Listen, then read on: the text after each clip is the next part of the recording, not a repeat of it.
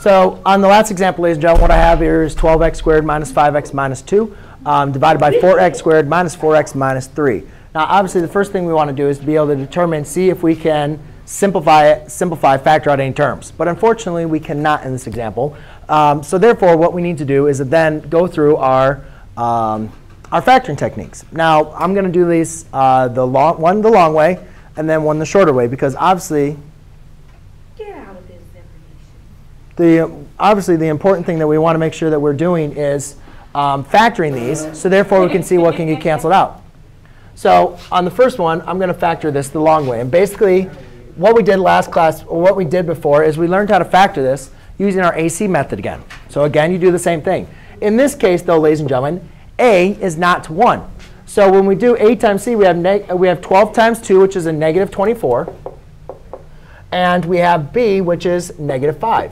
So again, we want to determine the factors that multiply to give us a negative 24 and a negative 24, but then add to give us negative 5. And you guys can figure those out are, let me do these different colors.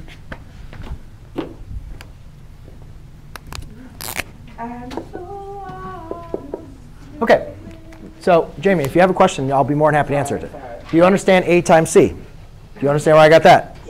12 times negative 2 is negative 24. Negative 5 came from right there. Then all I'm doing is determining, does negative 8 times 3 give you negative 24? Yes. Does negative 8 plus 3 give you negative 5? Yes. So now there's two different ways that I showed you guys how to do this. The first way was to basically rewrite the problem 12x squared minus 8x plus 3x minus 2. So you could do it that way.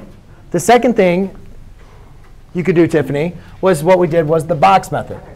And if you guys remember the box method, basically what we did was we took our terms. We took our first term and our last term, and we put them in the box, 12x squared, negative 2.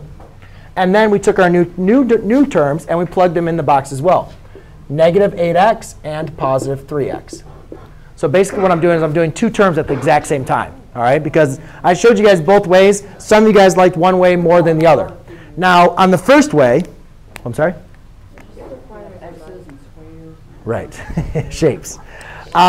So the first thing that we did for this method was like the grouping, which again I reviewed for you guys at the beginning of class period. You group the first two terms, you group the last two terms. And basically what you do is you say, what does those first two terms have in common? What can I factor out? And you could say the greatest common factor you can factor out is a 4x. When you factor out a 4x, you're left with 3x minus 2. Then I look over here, and I see there's nothing else I can factor out, right? So I can just factor out a positive 1. And when I factor out a positive 1, I'm left with 3x minus 2. Now you guys can see, like the example I showed you at the beginning of class, my two expressions have the 3x minus 2 in common. So now I can factor that out, which is 3x minus 2 times 4x plus 1. OK? So now let's go to the other example. So that was one way. And if that way doesn't make sense, then hopefully you guys understand you can take these terms and you can write in a box. And the box method was getting the same answer, but now all you're doing is finding what the side lengths would be for that box. So obviously, two numbers that multiply to give you 12x squared could be, what could give us the area of 12x squared? 3x and 4x, 6 and 2, whatever, right? But remember, whatever height we have for here also has to be the height for this, right?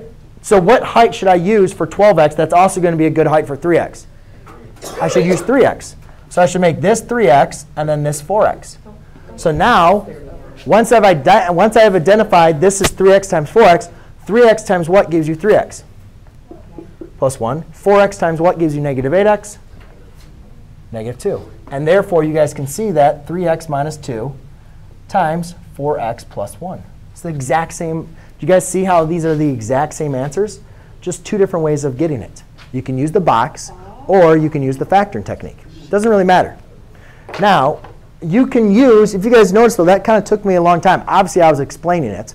But these problems can sometimes take a while. So the other way to do this is what we start doing is like in our head. All right? And if you guys look at this, there's basically, you guys understand that when we factor this, you're going to get two binomials.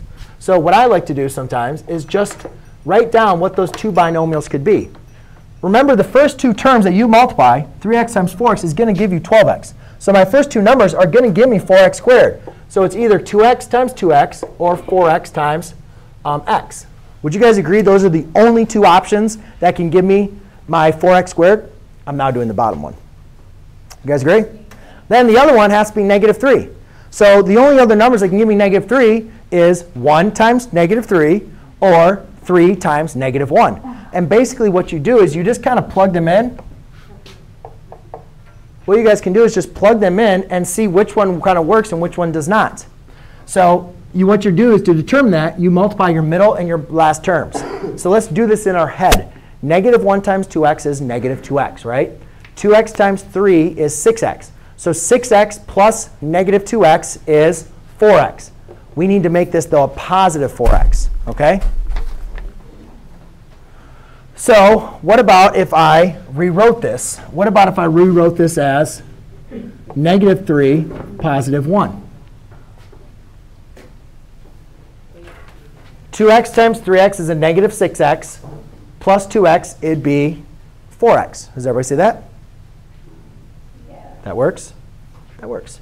So therefore, my top factored form is 3x minus 2 times 4x plus 1 divided by 2x plus 1 divided by 2x minus 3. Unfortunately, though, ladies and gentlemen, in this example, I don't have anything I can delete out, right?